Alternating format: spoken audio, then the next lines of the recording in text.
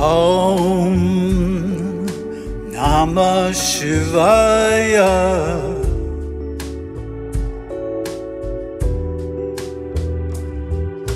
Om Namah Shivaya.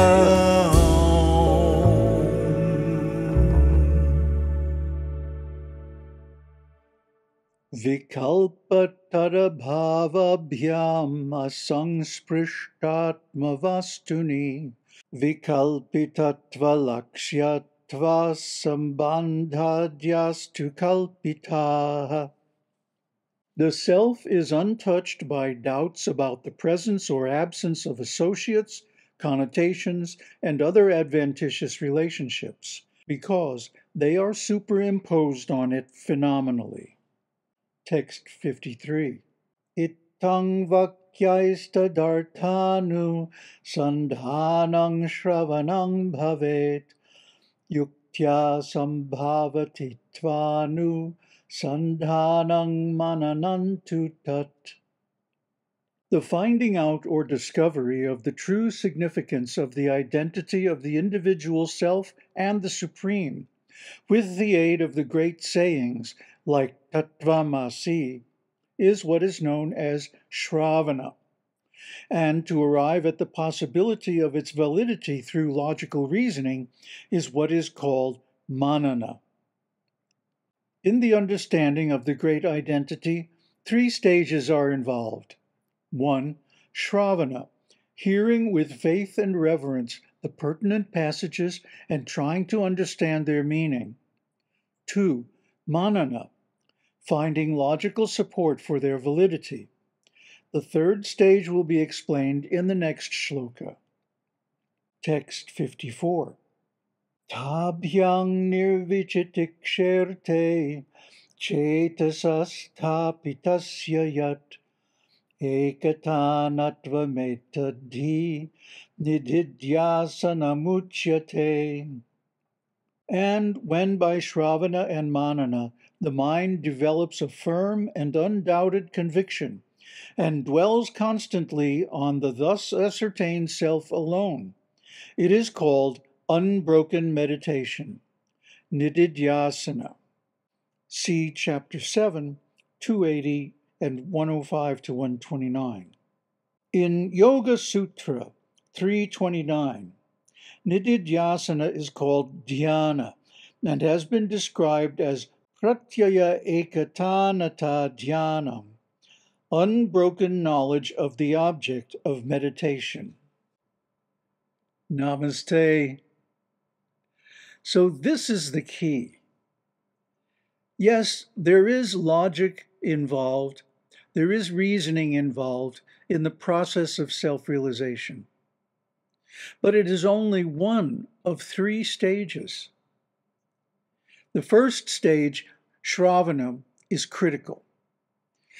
Without an accurate duplication of the original teaching, one cannot move forward into manana, or analytical reasoning about it, without making some logical mistake. This is where everybody gets tripped up. They think that reading the scriptures in a surface way, without going deeply into the meaning of each and every word, will give them the understanding, but it won't. You have to go into the meaning and derivation of each word, preferably going back to the original Sanskrit. And this is one reason why I'm not covering the logical derivations of the previous 3 shlokas that we did last time, because it's so easy to make a mistake if you have not perfectly duplicated the meaning of the scripture. What do I mean by that? Well, we went over this 10, 12 years ago in one of the original series on becoming genius, or sometimes we call it matrix learning, derived from the Buddha's statement that actual mindfulness is defined as controlled attention within a matrix. And what is the matrix? The teaching, the meanings of the words, the ontology, the system of meanings that are related to each other through the mutual definition of the terminology. So if you go back and clear all of the vague understandings and get a completely clear analytical understanding of the meanings of the words, then you're in a position to move on to the second stage of manana. But if you don't do that, you will get hopelessly bogged down in manana and not be able to complete the process. What is the completion of manana? A mental model of the structure of Brahman, the individual self, the mind and intelligence, the world, the creation, Maya, and everything that we've been talking about for many years now. That mental model must be good enough to actually predict what is going to happen with the different changes in consciousness. So in most cases, people don't have a sufficiently accurate mental model because, again, the terminology is not understood clearly.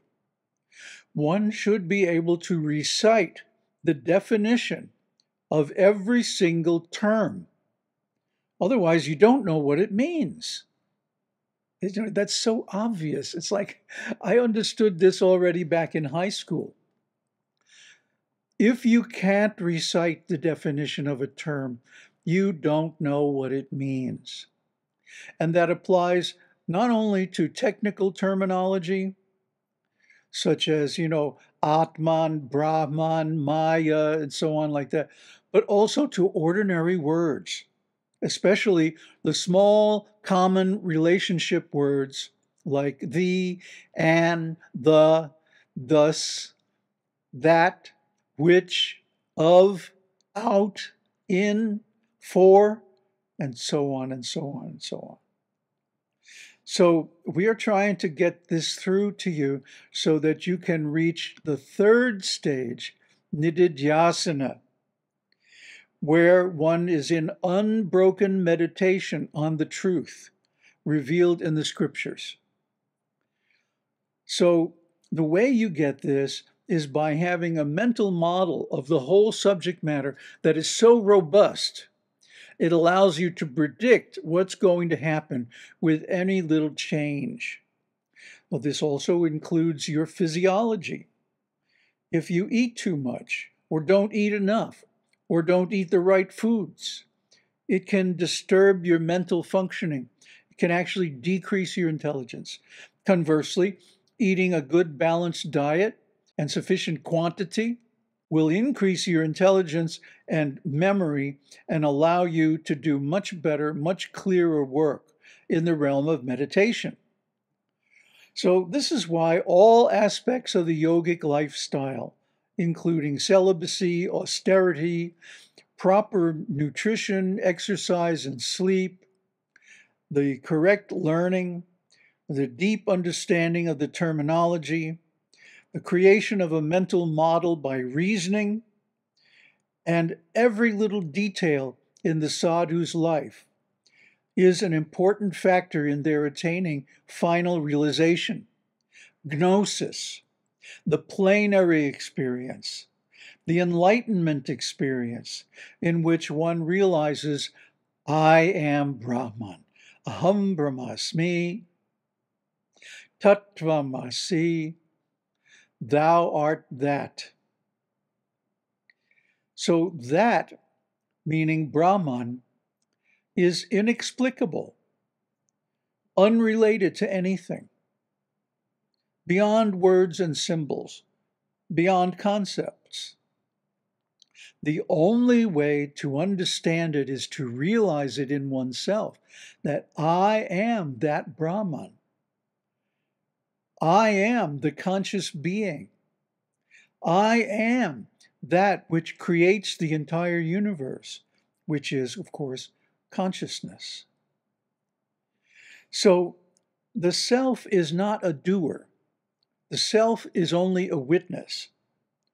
All the actions are carried out by the modes of material nature, which is another thing you have to understand in detail.